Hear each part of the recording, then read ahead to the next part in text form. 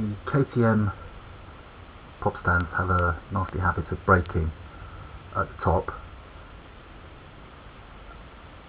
After a while the metal just fatigues, being just alloy and being a very weak and thin design.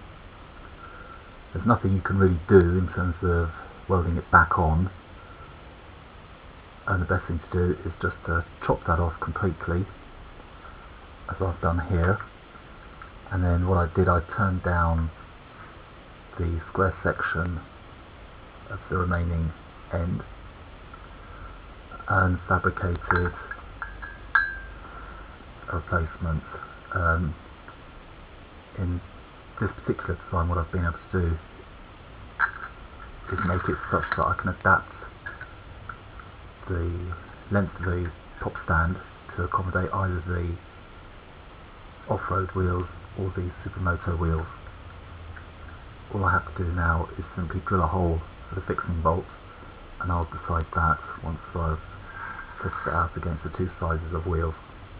I'll also probably have to chop off about an inch or an inch and a half off this just to get the height right, or the lean angle.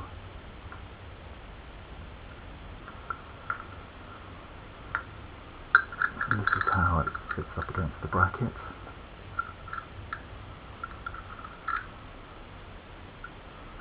So I've designed this to be much thicker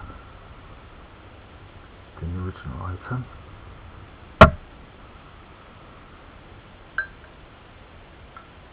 So it should be able to take a lot more abuse.